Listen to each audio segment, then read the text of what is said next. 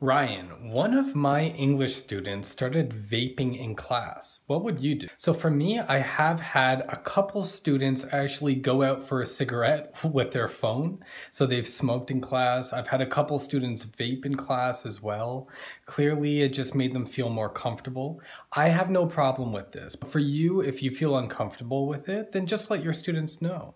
You could even tell your student or students that you could schedule different breaks throughout the lesson so that they could go out to smoke or to vape if they want to.